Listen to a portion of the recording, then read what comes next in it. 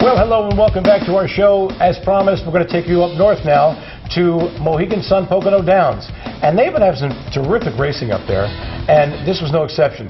This past Tuesday, they had the Open Handicap Trot. I believe it was $25,000 purse, and with that, here's lovely Heather. Yep, and here we're going to check out Holiday Credit, who is the favorite, and this is his second start of the season for trotter trainer extraordinaire, Jimmy Takter. You like? I love Jimmy Takter. Just checking. But get this, also in here we've got Sauce 2K, who had 13 wins last year and over $185,000 in the bank, and also Westland Sun, he had 16 wins last year, 16.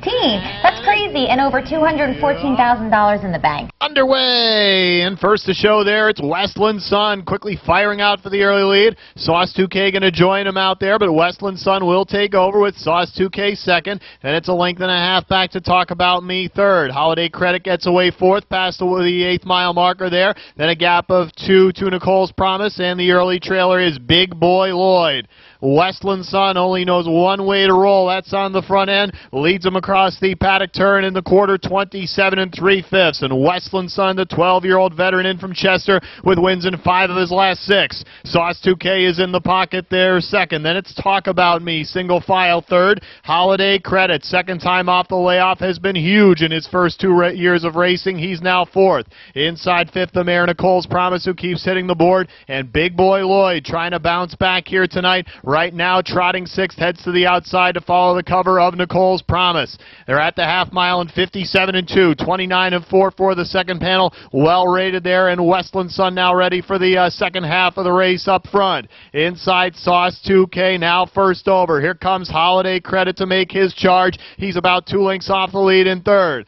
Boxed in there is Talk About Me. Nicole's Promise is following the cover on the outside fifth. Also out there is Big Boy Lloyd with about 6 lengths to make up. Westland Sun has led since the get-go, trying to hold off Holiday Credit, 3/4, 126. That panel 28 3, and Westland Sun and now getting company in the form of Holiday Credit, who is pulled even here. Sauce 2K still sitting there with the rail further back to Nicole's Promise and Big Boy Lloyd. At the top of the stretch, it's Holiday Credit on the outside, Westland Sun digging in on the inside. Look at Sauce 2K in the passing lane. Those 3 across. Sauce 2K trying to pull off the stunner. Westland Sun, Sauce 2K. Sauce 2K had a whole bunch of wins last year, but this is actually his very first win of 2009. Wins by a neck in 154 4. He got a good trip, and it was a good payoff, too.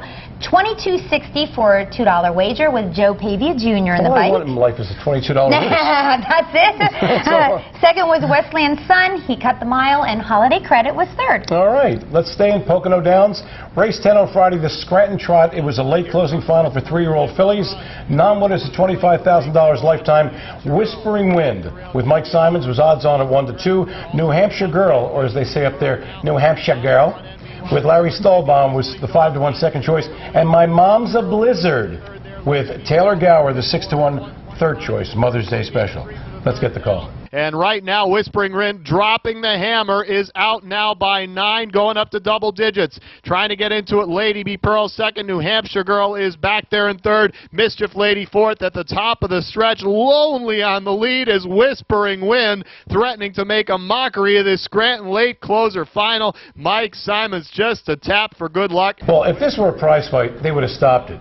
Whispering Wind beat them like dogs by a dozen. I'm talking 12 lengths in 155 1. Lady Be Pearl is 16 to 1 shot with Pavia got second, and another bomber, 32 to 1, Mischief Lady, finished third. You could have wheeled the chalk on top for $72 and got back $160 for $1. Is that chump liver? Let's stay at Pocono Downs and find out what happened in the Wilkes-Barre late closing series, and with that, here's Heather. Okay, we do have the Wilkes-Barre final. It is for 3-year-old filly pacers, Amora Hanover. She's looking for her 5th straight win. And guess what? She's not even the favorite in here. Get out. Yeah, the favorite's credit rating. But I also want you to watch for Euphoria BB and driver Greg Grismore. It's still every mile of memory, going a big mile on the front end. Euphoria BB with the pocket trip, and now Amora Hanover has some daylight coming to the outside there third. Around the final turn, it's every mile mile of memory. Sizer trying to keep her alive. Amora Hanover on the outside with Morrill flying. It's Amora Hanover taking over. Every Mile of Memory was the filly that did the work on the front, but she's 50 to 1, so she got a little tired late in the mile. Has 50 to 1 have to do. Right, exactly. Right. So Amora Hanover, she came home the fastest in the slop and the rain, but she paced in 1:53 and 1. Guess who was in the bike? Jim Morrill Jr. Very good. You do that very well on cue. Thank you. He's the track's leading driver. This night, he won 7. Count them, 7 out of the 14 races on the card. That's not bad. Not bad at all. Chopped liver. In case you're wondering, Euphoria BB was second, and third went to Kiss Me, Kate. My pleasure, darling. Okay, when we come back, we're going to have a talk with the coach, Evie, the coach, Helm, and also we'll have our blast from the past, and we'll go back 40 years to Liberty Bell Park. Sigh. Stay with me.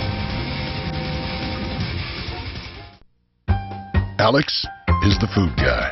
He's actually forgotten more about lamb than you'll ever know. He made the reservation, he ordered the wine, and he's the one to thank for this meal.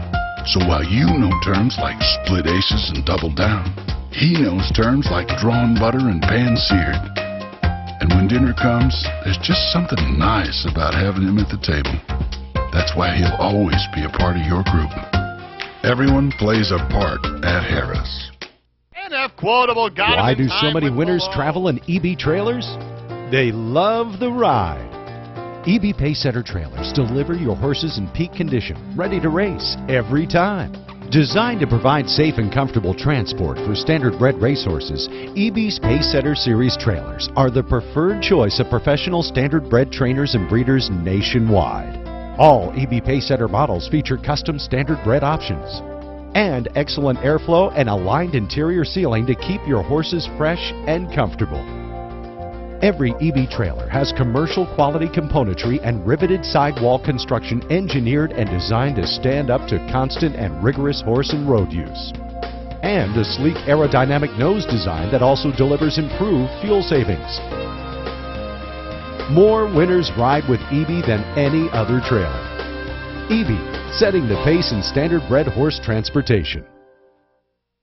It's Mac Lobel, and he's pouring it on.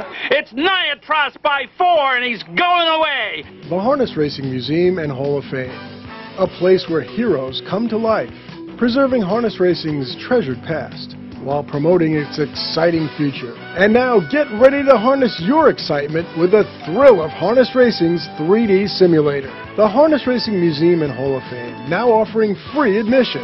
Bigger, better, bolder than ever.